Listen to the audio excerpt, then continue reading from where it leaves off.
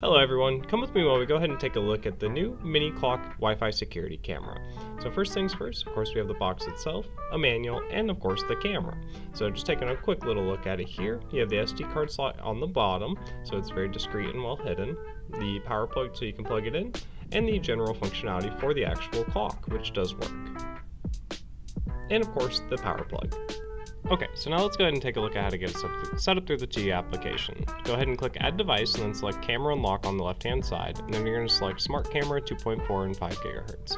From here, it's going to essentially follow the prompts to go ahead and connect it to your home Wi-Fi, and once you get to this point, you're going to go ahead and show your physical phone to the camera as seen here.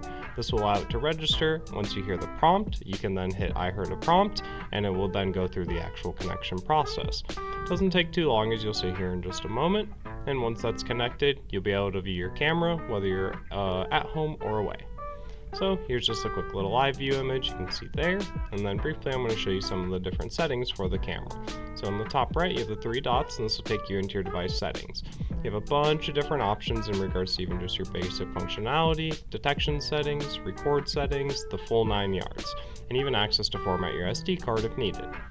So briefly I'm just showing you some of the different options here, and then we'll go ahead and back out and I'll show you some of the live view options.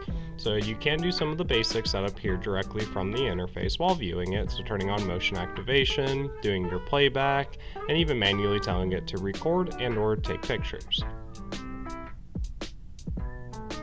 So you'll see here, at least in the playback, it's a little drag bar essentially to be able to slide through your time frames.